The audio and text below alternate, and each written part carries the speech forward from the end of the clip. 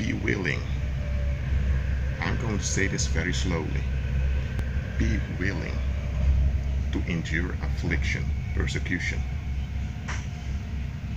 in order to walk in by faith and in order to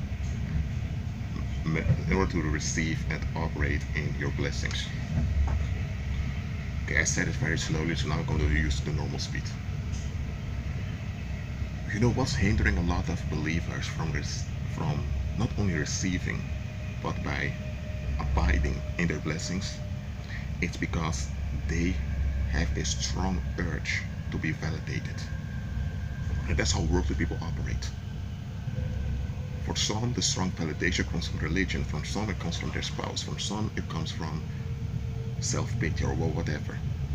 That validation you're craving after, even though it appears so true, you need to give it up. Because it's not really something that's worth hold on to anyway. That's what hinders a lot of people from receiving, because understand your blessings will come in disguise. But too many of you, and I say this because unfortunately it's true.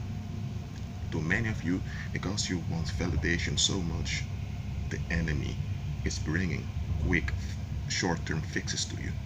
And those short-term fixes are bright, they're shining, and the manifestations are quick.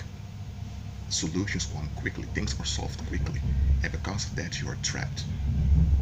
Be willingly to endure whatever comes your way, knowing by faith that all works out for your good.